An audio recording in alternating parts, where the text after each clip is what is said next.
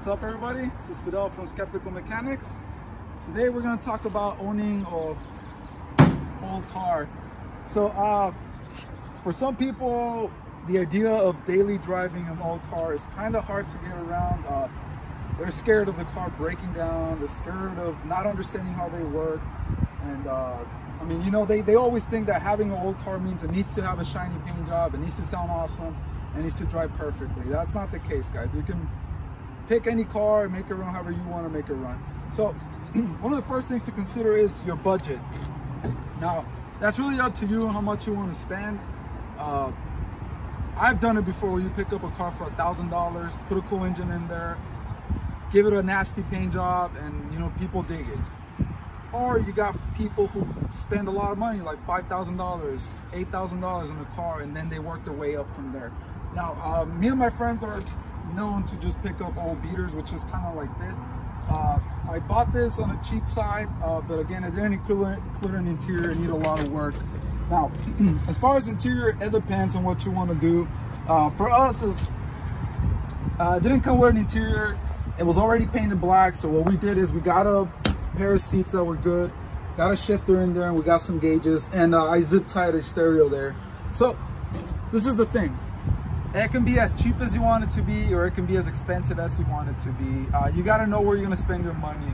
I don't care how the interior of my car looks, but some people do. As far as other things you got to spend on the car when you first get it, it's going to be wheels and tires. You want to have a good set of meat, because it's going to help the car stay on the ground, and it's going to do better burnouts and so on. You need to upgrade the shocks, you need to upgrade bushings, sway bar bushings for sure. Your control arms, you gotta do basic servicing. And this is the thing, if you don't know how to work on a car, or you know your way around the car, it's gonna be kind of harder for you to get an old car. Now, if you have a lot of friends that know how to do it, and you got a nice set of tools, then you should be able to work your way up. There's tons of information on YouTube on how to work on old cars. And again, guys, things don't gotta be fancy. Like, you can keep it very, very simple. I'll show you guys. I've owned old cars since I was, something like 17, and I really spent a lot of money on them.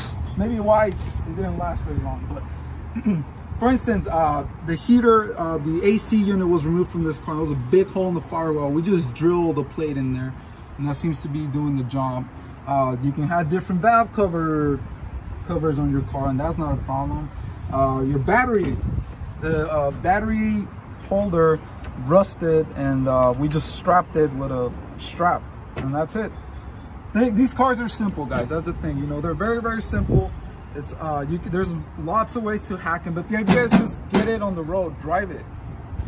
You can't have a car sitting forever. I mean, you can, and don't take me wrong, if you have the money, yeah, go ahead, let your car sit for 5 years and take it to the shop and have those guys fix it for you. But buying an old beater and working on it, and you know, throwing $300, $400 once in a while, it's not bad. I mean, guys, I daily drive this thing to work, and it just goes. It sounds nice. Going through the light, people give you the thumbs up. People love it. Let's see, what else? Oh yeah, paint job. Obviously, this is not the best paint job ever. We just want to see how it looked on green. We are eventually going to do a different paint job on this thing, a little bit better sanding and so on. But the idea was just to see how it looked green. We got good things coming for this one.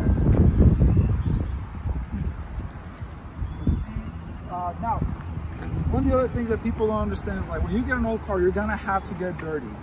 You're gonna be driving one day to the grocery store, and then this thing is just gonna shut off out of nowhere.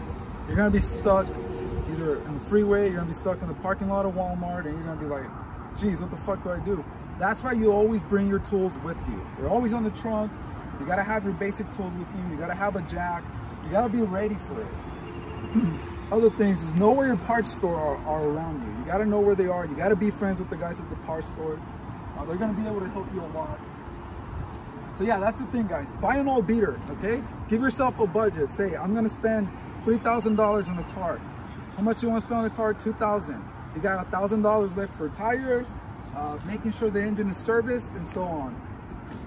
It's not that hard, guys.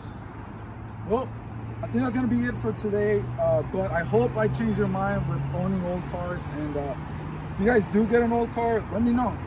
We're able to help you wrench.